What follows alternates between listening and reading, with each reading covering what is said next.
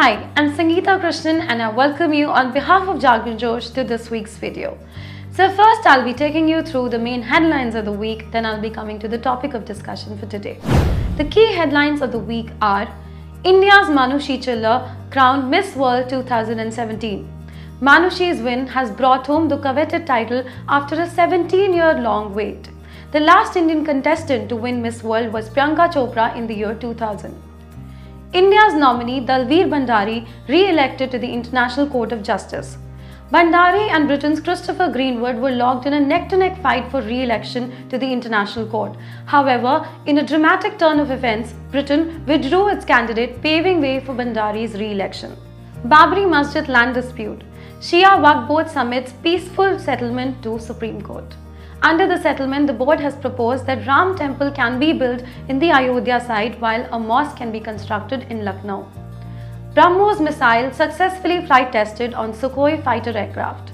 The world's fastest supersonic cruise missile, BrahMos, created history on 22nd November after it was successfully flight tested on Indian Air Force frontline fighter aircraft Sukhoi for the first time. Global Hunger Index 2017 released. India ranked 100 among 119. At 31.4, India's hunger score is placed at the higher end of the serious category. In fact, it is one of the important factors that are pushing South Asia to the category of the worst performing region in the index. So this is the topic that I will be discussing in detail with you today. The International Food Policy Research Institute released Global Hunger Index 2017, the inequalities of hunger. India has slipped further in the index. This year, India was placed at the 100th rank among 119 nations. Last year, it was placed at the 97th rank. The Global Hunger Index basically ranks nations on the basis of four important factors, which are undernourishment, child mortality, child wasting, and child stunting. As per the 2017 report, the global hunger levels have decreased by 27% in comparison to the year 2000. Out of the 119 assessed nations, 1 falls in the extremely alarming range, 7 falls in the alarming range, 44 fall in serious range, while 24 fall in the moderate range. However, what is seriously concerning is that some nations lack sufficient data to calculate the hunger index score. The list includes nations like Somalia, South Sudan and Syria, which may have the highest level of hunger.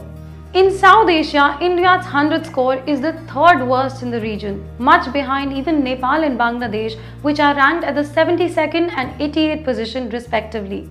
China, with its 29th rank, is ranked the highest in the region, while Myanmar is ranked 77, Sri Lanka is ranked 84. Pakistan and Afghanistan are the only two nations to perform even worse than India. While Pakistan is ranked at 106, Afghanistan is ranked at 107.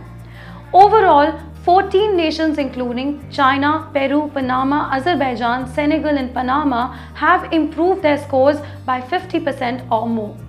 Coming to India's position in the index, India's hunger issue is mainly driven by high child malnutrition.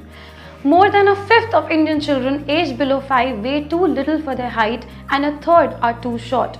The report further points out that the two national nutritional programs, Integrated Child Development Program and National Health Mission, too failed to achieve adequate coverage. This underlines the need for a stronger commitment towards the social sector.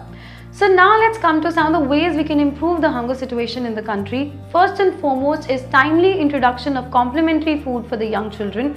Second is adequate share of children aged between 6 to 23 months who receive sufficient diet. And third is household access to improved sanitation facilities. All these factors together will hopefully have a positive impact on the child health and nutrition. So with this, I conclude my topic for today. Please like, comment and share if you like our video. You can also log on to www.jagranjosh.com for more updates and download our Jagran Josh Current Affairs app to stay connected.